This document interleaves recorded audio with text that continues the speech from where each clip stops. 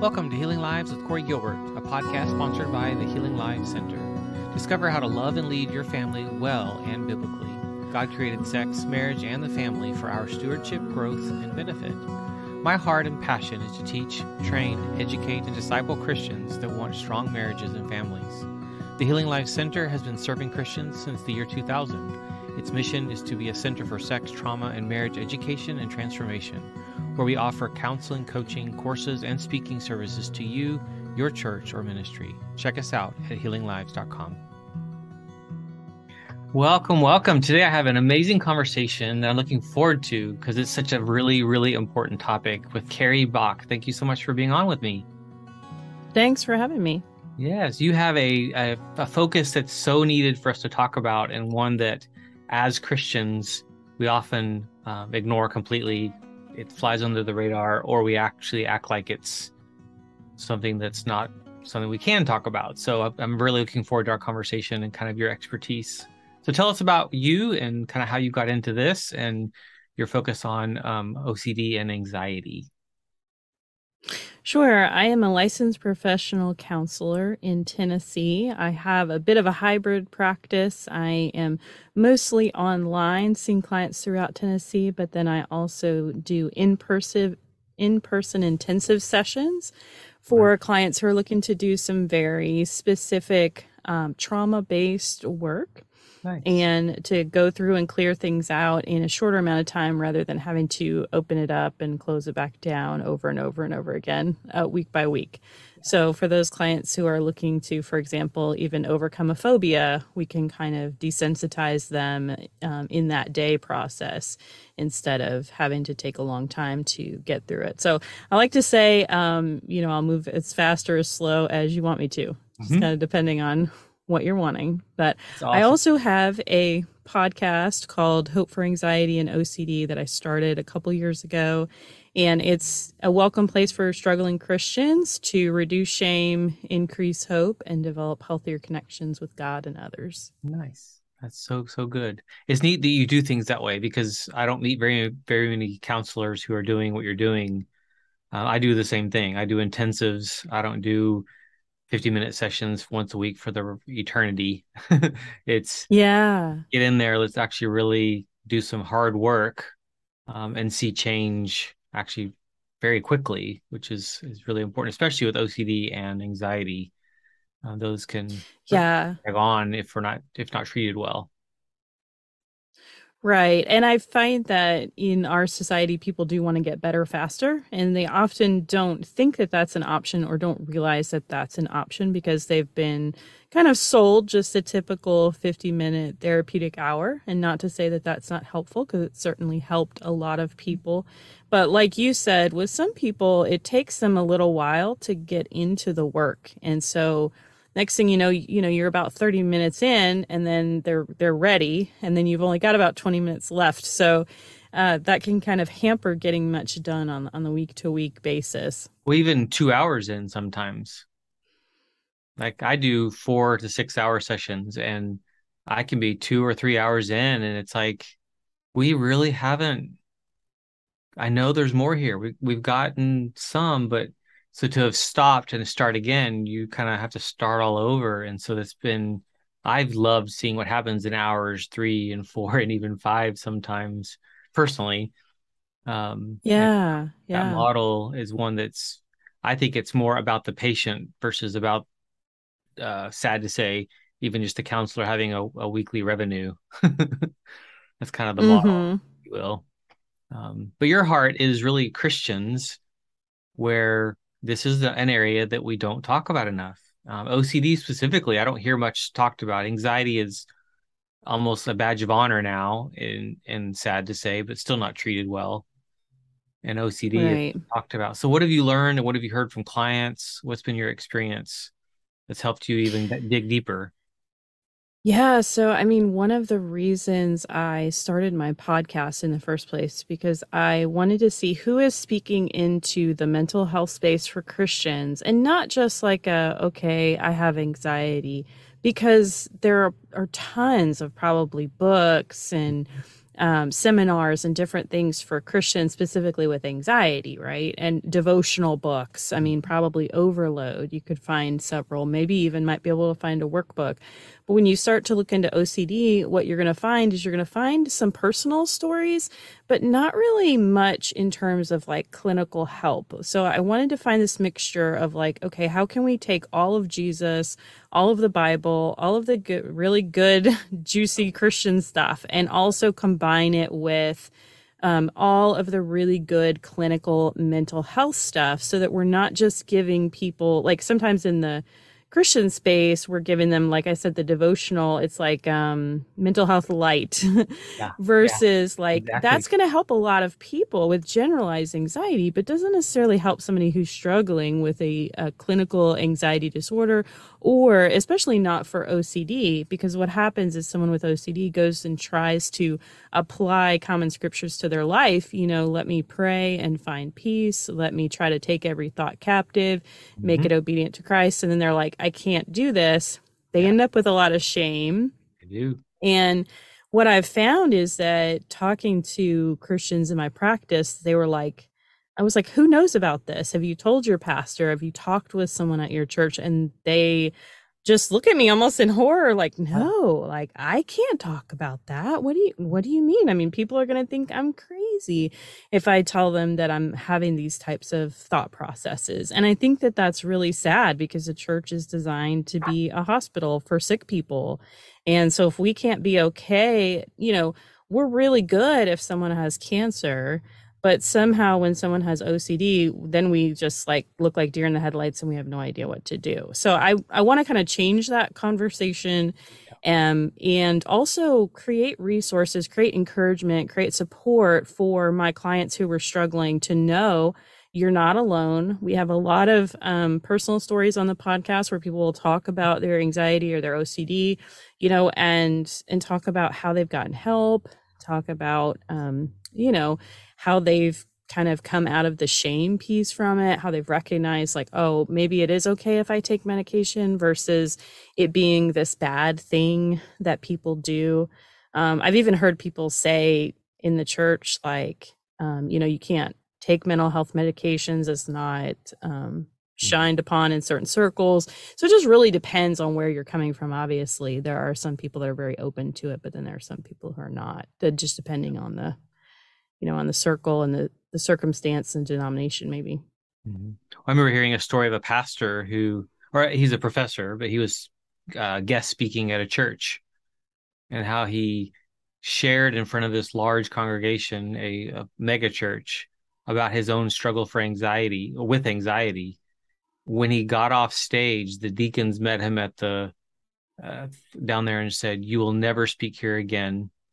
How dare you show vulnerability and show that you're not basically perfect?" And he's never been invited to come back to that church again. Which what's cool is he's now written books on this, and he's actually gotten, like, it's sad how there's still this stigma. And what's annoying to me is even the word mental health. Everyone has a mental health. Yes, Then we yes, that's go, very true. they have a mental Hmm. health. I don't. No, you might be okay and they're struggling, but you'll probably realize you actually have one too, that you're stewarding. And there's some areas you can grow in terms of your mental health. So it's like we need to kind of normalize. It's almost like we're normalizing just dysfunction. Like, I joke to my college students that they tend to get their medical advice from TikTok and, you know, YouTubers. That's scary. It is. And the sad thing is that's what's happening for adolescents. Oftentimes they're going to listen to their peers hands down over medical or a doctor or a counselor. So to have someone that's speaking in from a biblical Christian worldview, but with practical, tangible, doable skills. So go back to OCD. If I tell someone with OCD, here, read your Bible, here, do this, don't they take it to the nth degree of, I don't do it the Yeah, smart way I do. It's got to be perfect. which Yeah, means I mean, they deal with sometimes they can shame. get really stuck up on like certain scripture passages, Yeah. especially with, there's different subtypes of OCD, so especially with scrupulosity, which is like the religious subtype where, they Christians will get stuck on like, can I lose my salvation, or am I going to hell, or have I committed the unpardonable sin? And really like ruminate these things over and over. And a lot of times our pastors also are not trained that this is a sign of OCD. So they're like, okay, John is just really having a hard time feeling secure in his understanding that he really is saved and he really is a Christian, and we need to like come around him, and maybe this is spiritual warfare, and maybe John the devil may be trying to tell you that you're not saved and you need to pray. And so if people aren't picking up on what this looks Yeah. like, then we aren't going to be able to help people. So that's another piece too, is just the education of it all is so huge, even for our pastors and lay people to kind of know, hey, these are some signs and symptoms that somebody may be struggling a little bit more than just, hey, they have a lot of questions about their faith. Because, we all knew that one kid in youth group maybe that always had their hand raised, and I don't know, maybe that was me sometimes, who knows, but or you always have a question about something, or they're like, what about this? Or, what about the people before Jesus, and all of these types of things. But OCD, people who are struggling with that can really get stuck on those things, causing a high level of fear and distress. Right. Even though, and even some of the language that we use in church sometimes, like, do you know that you know that you know, do you have complete assurance, that you're saved? Like, those are No. really not good things for Yeah. people who are dealing with OCD. It's like, So can then really kind of how do you scare get the them. diagnosis of OCD? So like what would that be? Someone in church, Joe, Sarah, Mm-hmm. different people, um, they're going to go to their doctor. Oftentimes, that's usually where we go, is maybe even general practitioner. Like, where did that diagnosis come from? Because a lot of people self-diagnose, and that's a whole different story. Um, Sure. where does the diagnosis come from, and what are they actually? What is it exactly? For those that are listening, like, what? Yeah, I mean, it takes a person with OCD an average of 7 years to get diagnosed, which is a really sad Oh, story because that's a oh, really long time to be oh, dealing with something and not knowing what you're dealing with. mm, So typically, what'll happen is someone will come to a counselor or a doctor and say, "I'm anxious." And then that individual will start treating them like they're anxious, unless they're trained to kind of dive in and add a little bit more questions. So when I am talking to somebody and I think they might be dealing with OCD, I will always ask them, do you seek out reassurance from other people? Like, are you asking them questions to kind of reassure yourself? Because that's a very common OCD characteristic. Another thing I'll ask them is, how much time are you spending on Google or researching things? And nice. so they'll tell me stories about, well, I found this bump on my leg, and then I was on Google for 2 hours, or YouTube. I was watching these videos trying to figure out, do I have some kind of disease or rash or what's going Oh, on? So the idea is there's these obsessions that people get stuck on, could be, what if this bump of my leg is some kind of disease? That would be like right. more of a somatic obsession. They can get stuck on sexual obsessions, harm obsessions, relationship obsessions. There's all different kinds of obsessions. So it's not just germs and cleanliness. That's really what I want to get out there and educate people Right. about, because a Good. lot of times people think, oh, it's like Monk, on TV. He has to, he can't touch the door handle. He has to use a handkerchief, or he's got to have things lined up just so in his house. And OCD can look like that, but it more commonly takes a wide range of obsessions. And then the compulsions, another reason it's not diagnosed or not picked up on right away is many of the compulsions can be internal.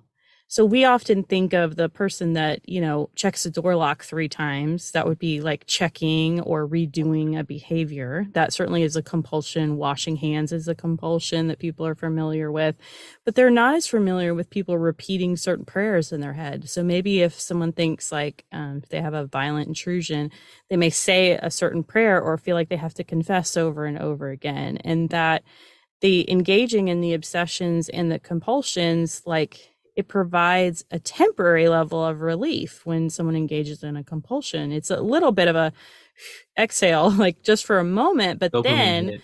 the the fear comes back, and it's the what if comes back, and the questioning, and the doubt. It's called the doubter's disease sometimes. So that will creep back in, and it people get caught in that loop, is what I call it, the obsession compulsion loop. Yeah. How do you think this kind of ties into these suckers, smartphones now, social media? Like I feel like this is Oh kind of man. ratcheted up the level of probably more common than ever before what's going on with the obsessions and compulsions when it comes to now the relationship we have with these devices. Well, absolutely. Because if you think about research, if you or I wanted to research 20 years ago, we'd, drive ourselves to a library. We'd be looking up encyclopedias. We'd be, Yep. we had the internet, but it was super slow, Yep. those types of things. And now we can just be in our living rooms and pull out a smartphone, and we can have a wealth of information, a ton, and really go down. You can go down a Google or YouTube rabbit hole for hours, because I've certainly had clients tell me about it. Clients who looked up apologetics videos for 2-3 hours, because they were trying to prove some tenet of the faith that they were worried about or Well, that's like doubting. a badge of Um, honor there too. It's like, why would that be diagnosable? I'm researching right. something good, or I'm researching even like you said, a bump on my leg. I'm researching that. That sounds like good stewardship. No, again, this is getting misdiagnosed, if not completely missed, because there's a Right. problem here that is actually treatable, that you're really not Yeah. okay. And it's highly distressing internally, and people are trying to relieve that distress, but in the process of trying to relieve that distress, they're just creating more distress. And that's just what's really like painful and hard about this condition is it's almost like getting stuck in quicksand. The more that you're in it, you just sink further and further down. I have a bit of a potato chip analogy with OCD. I like to say that, if OCD had a saying, it would be like the potato chip commercial where you can't eat just one, so that initial Uh-huh. compulsion, or the initial obsession starts in, and you think, well, I'll just do this compulsion and then I'll feel a little bit better. But then it's like, oh, that desire just keeps going. And next thing you know, you're on the couch and you have a half eaten bag of potato chips and you're feeling terrible, and you feel then the shame sets in of like, oh man, like I just ate a whole half a bag of potato chips. Or, for that person with OCD, man, I've just been on Google for 3 hours and I needed to fold my laundry and, Mhm. clean my house, and I haven't. Or I need to write a paper for school. I've just sat here. Which again, I think it's probably more because of smartphones, because of social media, it's more normal and normalized. Which, when I think of college students, when I think of just people around everywhere, you're on your phone, you're distracted, you're searching, you're asking questions. We're losing actual relationships. We're losing a lot of the meat of life when we're always doing that. But we actually almost don't see it as bad. It's become so Right. normal. Which, so you Mm-hmm. mentioned distress. So that's actually the key word when it comes to diagnosis, is when it's causing me distress. A lot of people don't realize that what they're doing is causing them distress, do they? And if it's not causing them distress, I mean, you just mentioned the relationship piece. It's causing someone in their family distress. It's Yeah. causing their spouse distress because they're saying, no, I have to go immediately hop in the shower because I just touched something that I believed was contaminated. I have to, do this type of ritual when I get home or when I leave the house. Sometimes it can, if they have checking rituals, it could take them 30 minutes to leave the house because I need to make sure that the oven is off, and I need to make sure that the curling iron's not on because the house could burn down, and unplug the TV. I mean, if you just think about the different appliances and things that you could go check and unplug, you could be in your house for 30 minutes to an hour, and then all of a sudden it's affecting my work because I'm late on a habitual basis, or it's affecting my spouse because they feel like, okay, we can't ever, go anywhere. It's really hard for you to leave. You have to check all these things. Or, children are messy. They're sticky. They're all kinds of things. So obviously that can be pretty distressful if someone has some type of Mhm. contamination, OCD. And then because OCD gets attached to things that people really care about, if they do have children, they may have obsessions about their children, about accidentally harming their children, or that their children are going to get harmed in some way if they don't engage in these compulsive behaviors. So it really is a Tied disorder together. that definitely affects other family members. Yeah. So then if a person were to reach out to you and the people you work with, what is, I guess, show me a typical session, intensive. What's the focus? What would Outline. you do? What does that look like? Because again, a lot of people, what they're doing Yeah. also, they're afraid to go to a counselor because of their own perception or movies of what it is, not reality of And person can I'm actually help. just learning from TV shows that um, counselors on TV are incredibly unethical. I don't know if you've ever noticed It's about that. horrible. They have dual relationships all over the place, but that's another story. Well, even like So, teachers, the amount of teachers portrayed on, I'm a professor. It's like they're sleeping with their students or yes, marrying their students. And it's like, this is all of it's messed up. Yet that's teaching our younger generation, this is normal. And that's same for when we were right. younger too.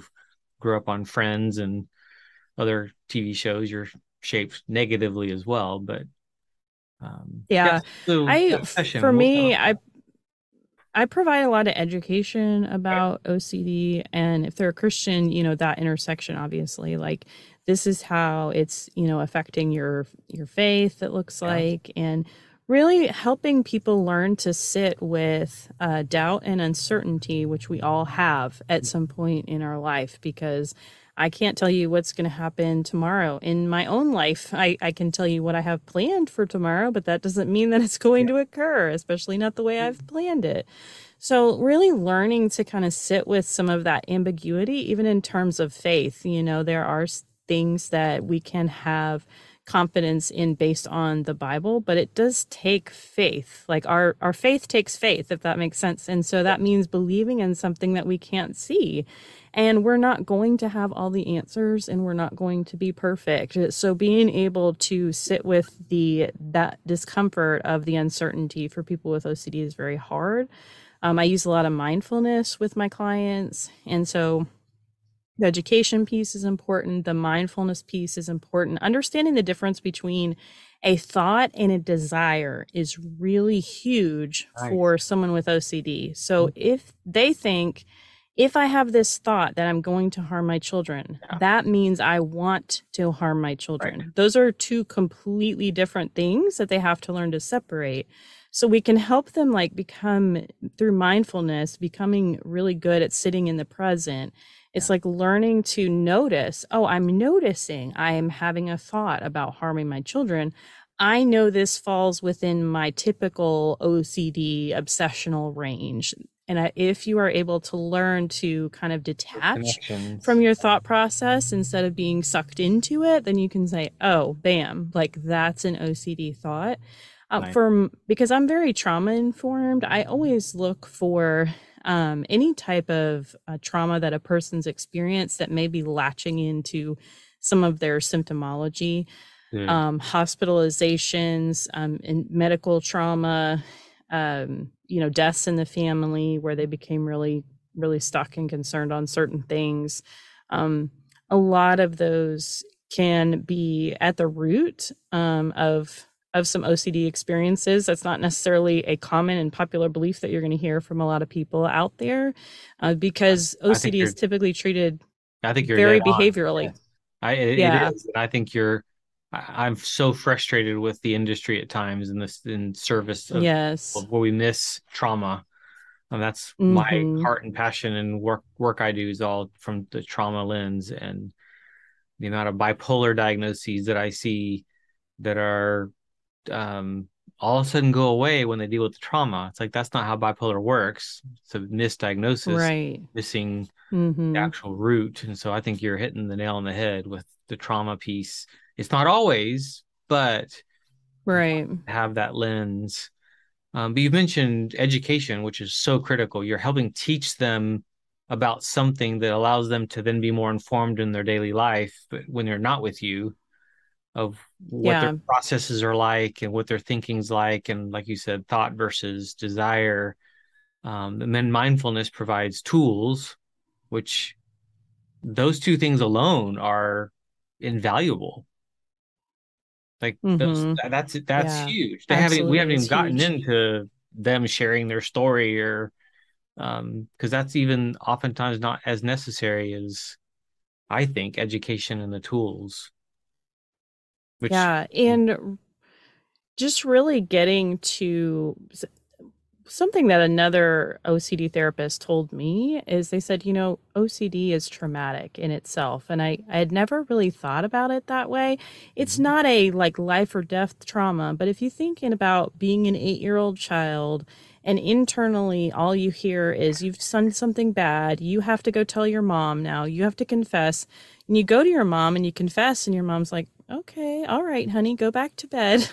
Or whatever it is. And then like that pattern gets repeated. And at some point or another, mom's like, what is going on here, with this child? Like, and a lot of times the parents, it's not been on their radar. Now, that's changing as time goes on and we know more and more about mental health and in children and teenagers. But a lot of the clients that I'm seeing as adults, their parents had no idea that they were dealing with OCD when they were younger. And so it caused some, rifts in the family, or it caused some high levels of internal distress for the kids. So sometimes what we do is we go back and process that, like process that experience where you were really worked up and you felt out of control. A lot of times it has to do with feelings of times that they were out of control, or times that they tried to be in control but couldn't as a child.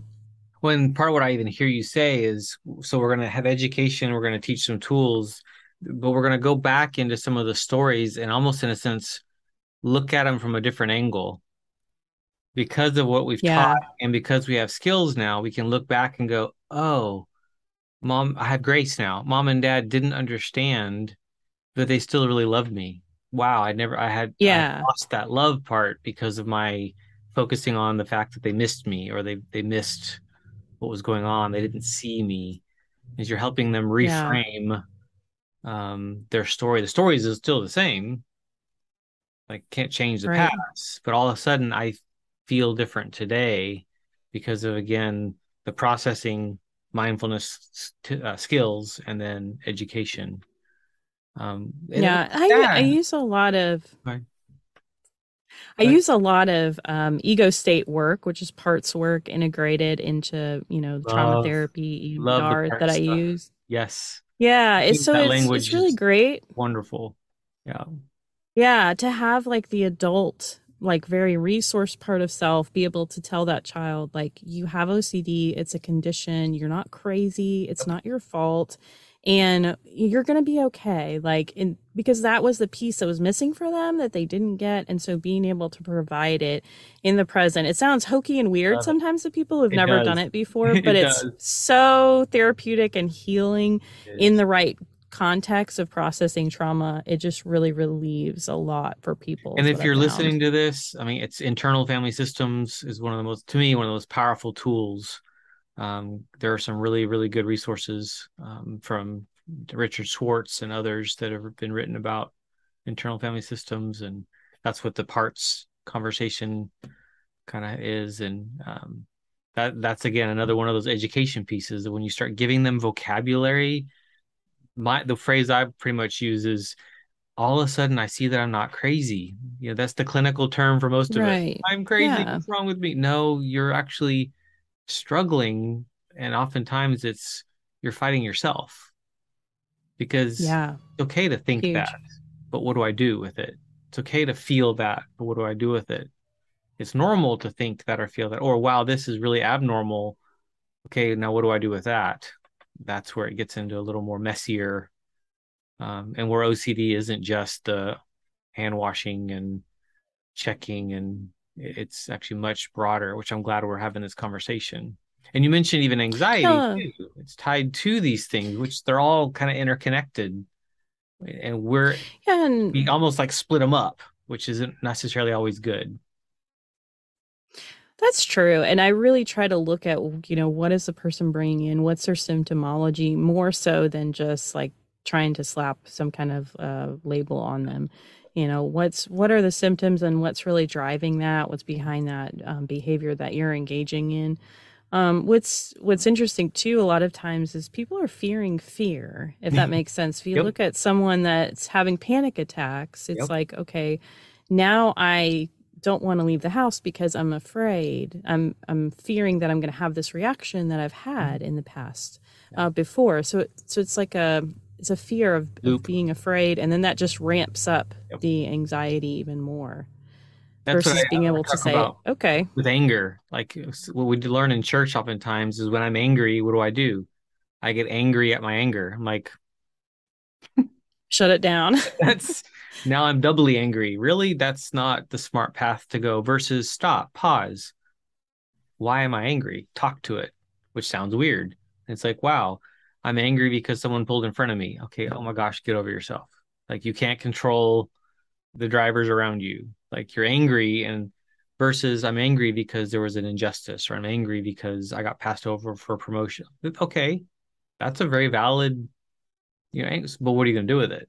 I can process that with OCD.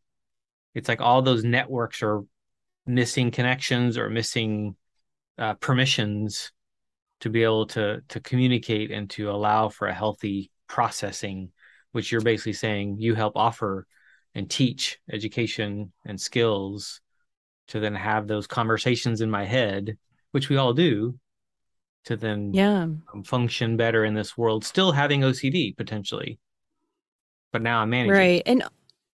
And ultimately you're wanting to help people get out of that loop is the Exactly. long story short. So you get towards, the end and you're saying, okay, can you have that obsession? Can you notice it without engaging in the compulsion? Nice. Can you notice how uncomfortable that might feel to do that? And then you can have people practice, which is more of a typical, say, exposure response prevention is what you hear Right. of a lot of times with OCD. And I just want to say for anybody listening, that's not the only therapy out there for OCD. There are people using acceptance and commitment therapy. There are people using mindfulness based interventions and trauma based therapies for OCD. So Right. Right. I get very frustrated, like you said, when the clinicians are as rigid as those people that they are trying to treat. I don't find that to be very helpful at all.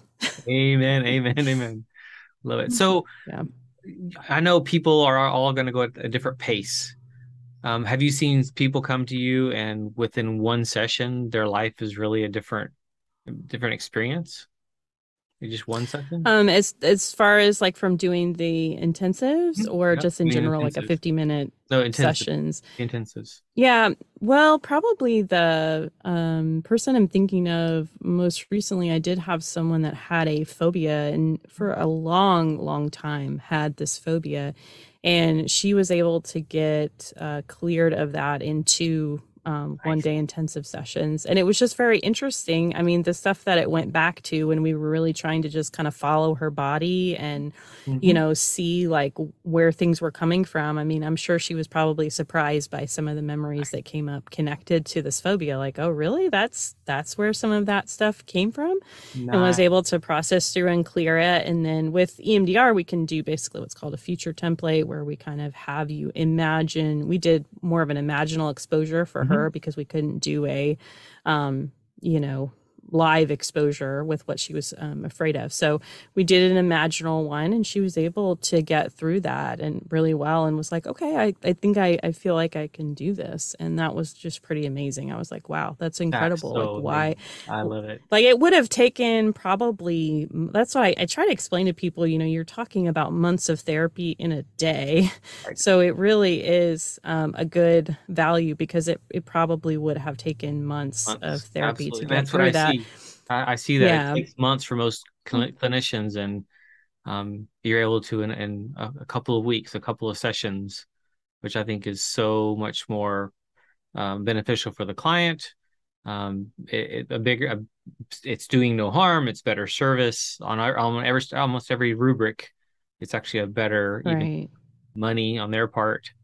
I just think that's a powerful testimony, if Yeah. you will. Obviously, some And people are I've going to take longer. It's not Sure, sure. And people with complex trauma histories or, very severe symptoms, they're spending hours and hours on something. That's a different story. And sometimes people need, higher level of services like intensive outpatient therapy right, for OCD or residential treatment, things like right. that. There are certainly services in place for that if they're feeling like, I can't seem to get through any kind of length of time without engaging these compulsions. Right. But I think what I've seen is that individuals, the biggest piece really for people who are doing ongoing therapy is letting go of the shame piece Yes.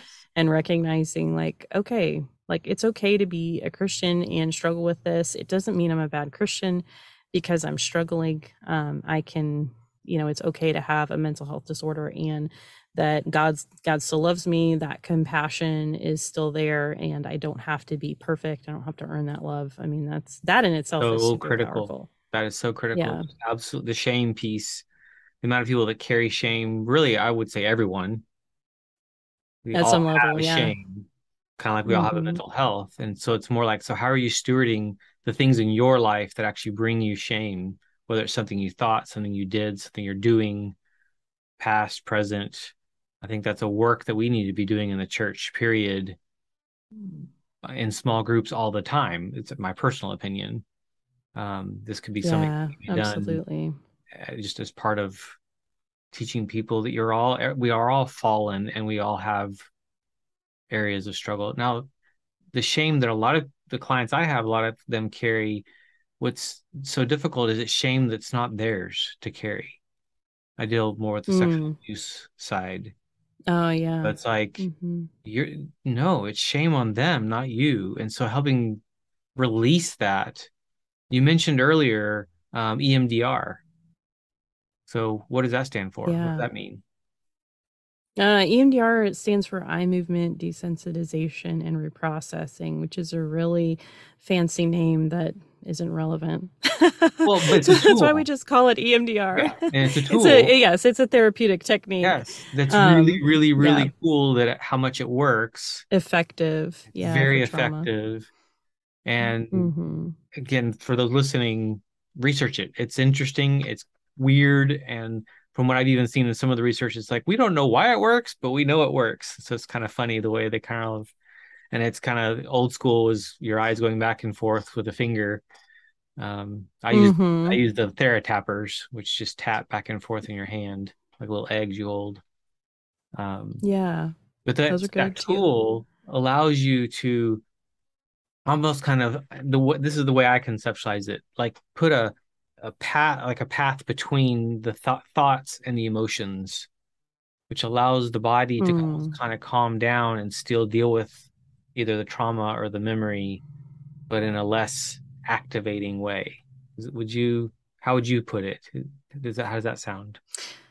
Yeah, I mean, I don't know. I feel like there are new pathways essentially that form in the brain when you're doing EMDR. I mean, we have a lot of research on neuroplasticity, Mhm. just in general, which is, changes in the brain happening after people have, it doesn't have to be after somebody has a stroke, but after somebody has a stroke, part of their brain may be damaged, but they go to therapy or they have some speech therapy and there's some rewiring actually that happens in their brain. So from a Right. mental health standpoint, we're doing the same thing with traumatic memories. Essentially, it's moving from short-term storage of this is the fight, flight, or freeze. I'm re-experiencing this right now. To that was something in the past, so like I don't have to Exactly. continue to carry that out into my Love that. future. Love that. Yeah, That's such an important tool. Yeah. And then yeah. It really going back in is. the past, like if you think of, you mentioned how I think it was the person you were talking about earlier, how they hadn't made a connection with their phobia to things in their past. I see that too as well. It's like they have no idea that what's the day-to-day battle is actually linked to something that's very tangible in their memory. And Right. all we do is we almost like point at the memory and point these together, and all of a sudden their whole world's changed. It's not that simple, but in some ways it's like, oh my gosh, my whole life makes more sense now. And now there's just a little bit of work Yeah. to clean up afterwards. To me, that's one of the most coolest pieces of our, like, how simple we are in some sense, but how there is a reason why you're probably obsessing, compulsing, or in this space. And when you Yeah, I make don't think we sense, just develop or grow mental health symptoms no, overnight. That just right. doesn't really The make reason, sense in a lot of yeah, reason ways. why I'm Yeah. anxious. There's a reason I'm living in fear, especially after the last few years that we've Hmm. dealt with the craziness. Like it's even more so. So it's like how to understand, yeah, this makes sense, but then now I need skills to proceed, which is what a therapist or counselor offers. So, Right. And we go through periods of our life where maybe two or three things happened. I know I've had that in my own life where it's like if you had one of those isolated things to deal with, you probably would have dealt with it better or okay. But then you pile two or three other things on top of it and it's like yeah. almost overload now. Like my stress response, I can only take so much. And now I have to start unpacking some of this. So that sometimes the trauma, people think, well, it wasn't really that big of a deal, but it may not have just been that. It was that, but then also there was a death in the family, maybe around the same time, or there, your loved one, spouse, or your mother, whoever didn't respond well when you disclose. That Yep. can cause all kinds of, issues, and that's a separate thing in itself. But yeah, a lot of things have affected us that we Mhm. don't want to think has affected us. And we have to realize, especially with things that have happened to us as children, our brains were still developing then. We didn't have the adult level of thinking about the world and the perspective that we have now. So Right. when we go back and work on those things, it's almost like we're giving that gift. We're giving that Right. adult, like you said, the shift in perspective, Yep. gift to that like child self within us, that we're able to look at things differently, and then that just really shifts things in our brain. I believe that. We like to minimize kind of our story when we compare it to others. Comparison is we do it, but it's actually a very dangerous exercise that we engage in. And social media and things have made it even easier to compare. And it's usually comparing to a lie, but or missed or half truth. But Mm-hmm. we are wired a certain way, just even as humans, but even fallen beings, people that are not perfect.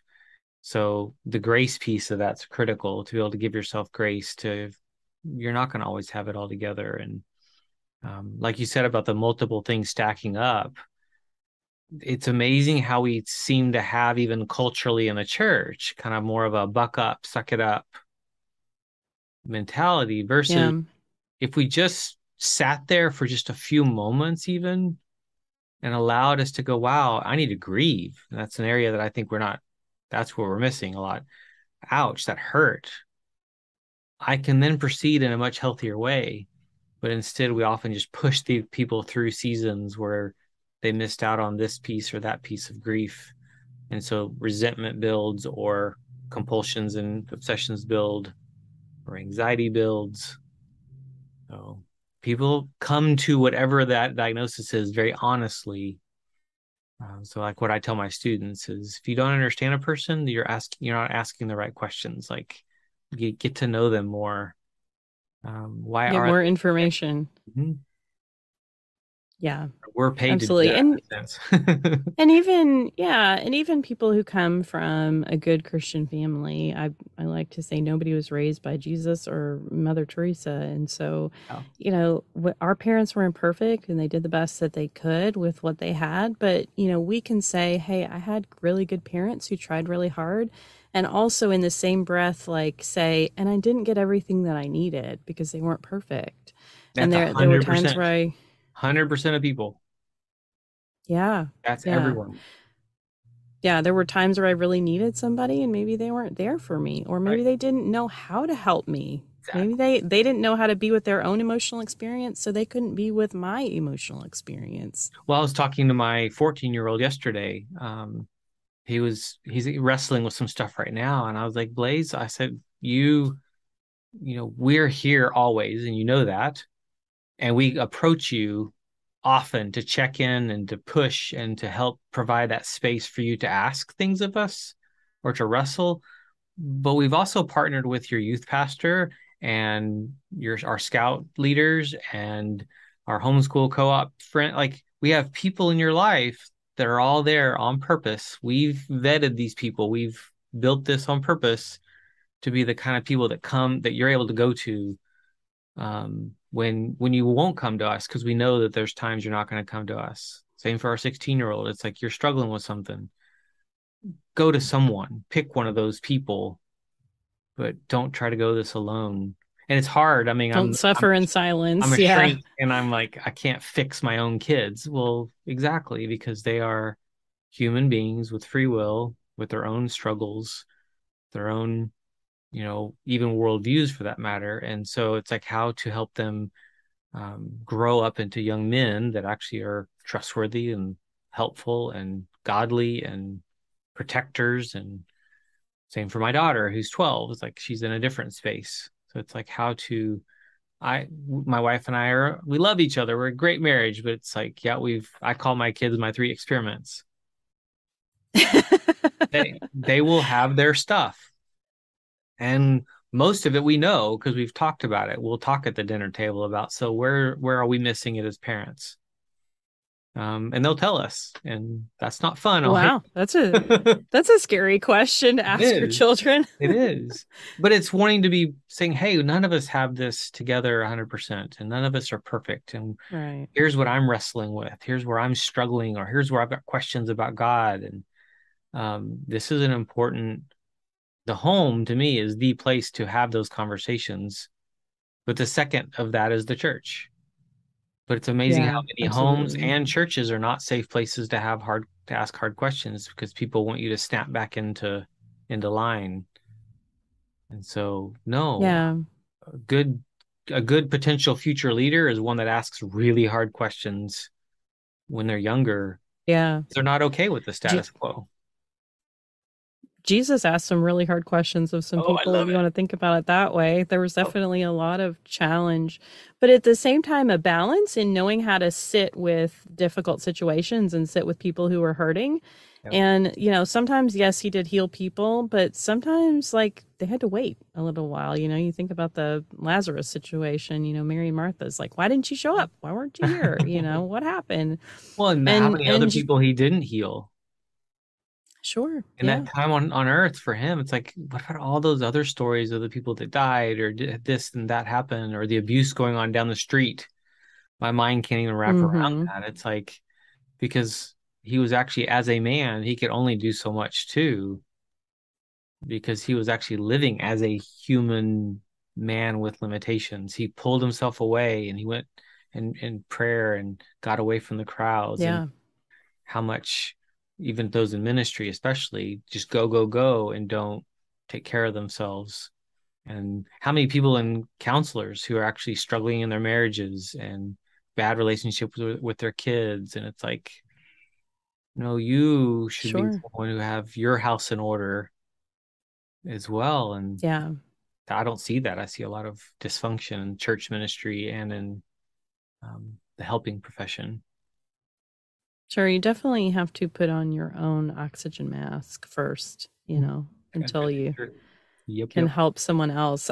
My daughter's really young. She's only 1 right now, so I'm just waiting for her to get older and be like, "Mom, why are you using that counselor stuff on me?" Like, no, I'm not taking it. Which it's neat. My kids have not ever really played that card um, because Oh, that's good. I don't play that. I don't work with them that way.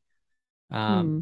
And they're each so different. Me and my middle guy, Blaze, him and I just fight. Like we'll just go at each other because our personalities are a little too the same. And my oldest shuts down and gets real hard, and so we have to kind of crack our way in there. And my daughter Miley is just amazing. She's 12 and she's got her whole life planned out. She's so different than the boys, and everyone's so different, and I love that. Yeah. And your daughters, Yeah. God already has a plan, and it has all those pieces, and the friends that she's going to have, and the hard times that he's going to even allow. And it's like, again, how does our brain wrap around that God has all that in his hands? Otherwise, if you Yeah. don't think that way, we do want to control everything and we want to wrap them in bubble wrap. And nope. They need to scrape their Yeah, that knees. doesn't work. They need to fall. Yep, yep. Well, this has been such a helpful conversation. So good to meet you and talk with you. And I love what you're doing. Your Thank you. podcast is Hope for Anxiety and OCD. Website is hopeforanxietyandocd.com. Just as it sounds. Yes. Go to your website and there's free resources, book an appointment, and even it looks like a blog. So multiple things there for you to kind of dive into. And Lots of interaction. Yeah, you can contact us there. You can listen to our episodes. You can get a free audio download. Lots of good excellent. resources. And I'm also creating a course in the process Nice. of creating that for Christians with OCD who are struggling, to provide some of those pieces that we talked about today, the education piece, the So important. mindfulness, I love and that you're doing that. yeah. So important. I will Yeah, definitely be tapping into that for my clients and getting them to you as well, just so they can have you awesome. as a resource. That's so important. As Yeah, I Christians, to love be, that. we should lead the way when it comes to mental health, actually overall health, marriage health, family health. We should lead the way. So I love what you're doing. I love that you're speaking life into a world that is hurting. So thank you so much for being on the show and for talking with me. Yeah, thank you for allowing me to talk about OCD in the Christian context. I really appreciate that. My pleasure. Thank you. Thank you for tuning in to the Healing Lives with Corey Gilbert podcast. It has been an honor to serve. If you are struggling, have questions, or in need, Dr. Gilbert offers a free consultation for new clients. Check us out at healinglives.com to book a call. If this has been helpful to you, please share it, leave a review, and help us get the word out so that we can see lives changed, marriages transformed, and more people come into a life-changing relationship with Jesus Christ. The Healing Lives Center offers online courses, programs, books, intensives, and other services to help you live biblically and well. Discover more resources on YouTube and in Dr. Gilbert's Healing Marriage Facebook group, The Healing Marriage.